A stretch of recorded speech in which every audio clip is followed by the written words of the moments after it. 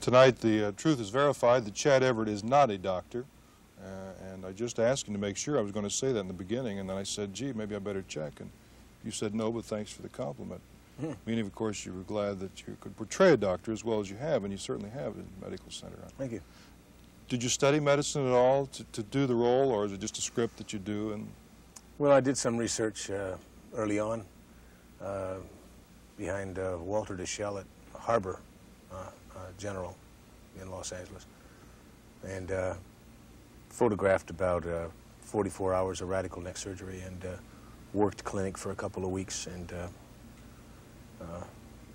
just, you know, posed as a resident, yeah. but I never touched anybody, but just yeah. Sort of observed, and the doctors would talk to me out loud, and I learned bedside manner. Was there a concern doing medical center of being as accurate as possible? Now, I know you took dramatic license, of course, but some concern that the average guy at home watching that would say, gee, that's the way you do this, or that's what the disease means, and so forth. Well, we were required viewing for Pierce College in nursing, so we were as accurate, as you say, with the allowance of dramatic yeah. license that yeah. we could be. Yeah. We tried to use the correct instruments at the particular stage of the surgery as required.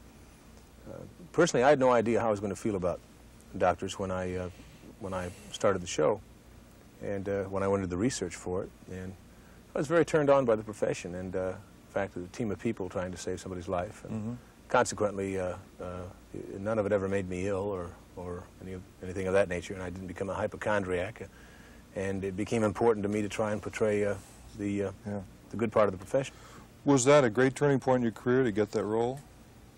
Well, I turned it down originally. Really? And another actor did the pilot, and it didn't sell. And meanwhile, I'd lost 3 features, major roles, because I wasn't a household word. And so I finally, they offered it to me again, and I accepted it. We came to terms. But I needed name value, and I had none.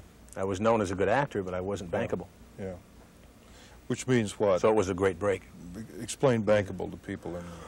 Well, you know, people like to feel that they can get, there are 5% grossers and 10% grossers, and I suppose Redford would be a 10% grosser, and maybe I'd be a 6 or 7% grosser, which means that whatever money goes into the film, the particular star of that picture is going to guarantee you, you know, 7%, 10% of your gross back. Yeah. How did you get into acting?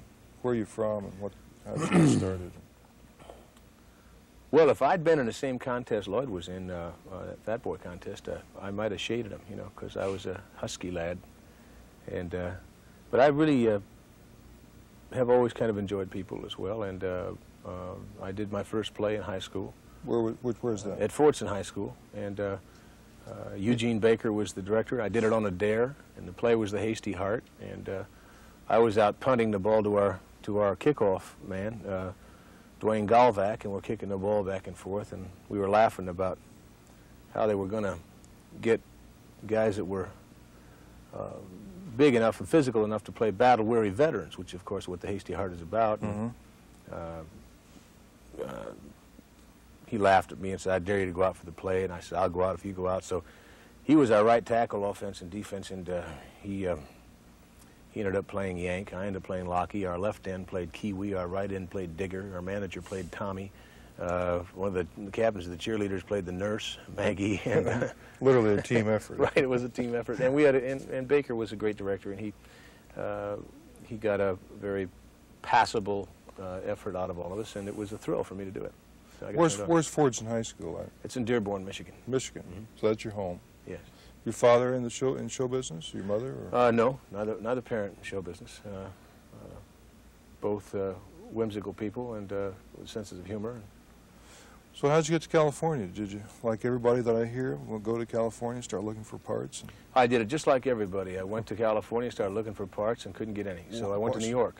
Yeah? Yeah, and I was doing commercials back there, and William T. Orr, who was then head of television at Warner Brothers in 1960, had some open readings, and I competed and was given a contract, and was brought back to Hollywood under the tongue-in-cheek, quote-unquote, New York actor title.